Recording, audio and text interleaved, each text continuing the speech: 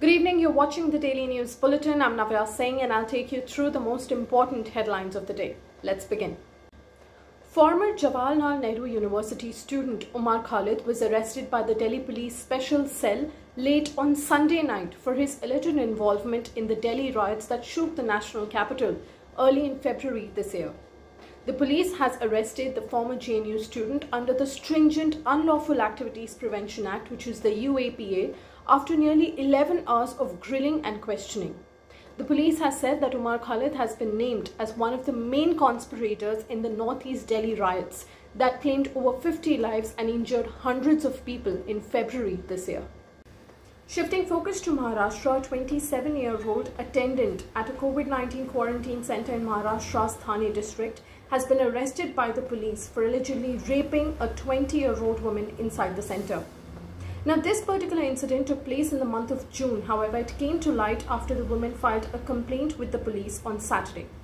The woman in her complaint has mentioned that she was raped not once but thrice by the accused. She has also mentioned that the accused raped her while she was living at the quarantine center to look after a relative of hers who tested positive for COVID-19. A single-day spike of over 92,000 fresh infections of COVID-19 has pushed the country's coronavirus tally past the 48 lakh mark. The death toll due to the deadly virus is also nearing the 80,000 mark after more than 1,100 deaths were reported just in the last 24 hours. Talking about recoveries, India's COVID-19 recoveries have witnessed a sharp rise from 50,000 in May to 36 lakh in the month of September.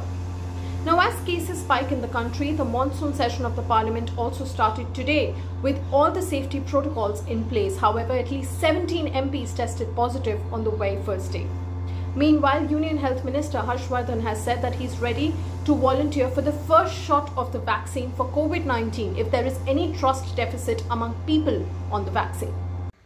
Now, weeks after the Indian government banned several apps with Chinese links in the country, citing threat to the country's security and sovereignty, a recent investigation has revealed that India is now under a hybrid warfare.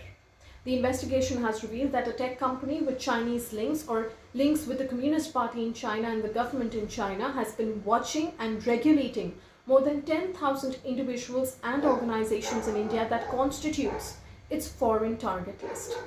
Now, the investigation has revealed that right from Prime Minister Narendra Modi to President Ramnath Kovind to several chief ministers, cabinet ministers, the Chief of Defence Staff and former chiefs of the Indian Army, Air Force and Navy all are on the list. Not just people who are public representatives or people in position of power, but also actors, sportspersons, religious figures, everybody is on the list.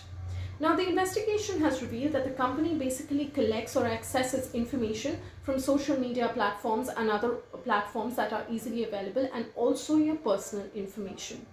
Remember, ladies and gentlemen, this comes at a time when there are escalating tensions along the line of actual control with India and China. Shifting focus to Uttar Pradesh, a special security force will be constituted by the Yogi Adityanath-led government in the state that will be empowered to search and arrest anyone without a warrant. Now, this particular task force, also known as the Uttar Pradesh Special Security Force, will somehow share the same powers as the CISF in the state. The force will be tasked to protect courts, airports and several state government offices in the state of Uttar Pradesh.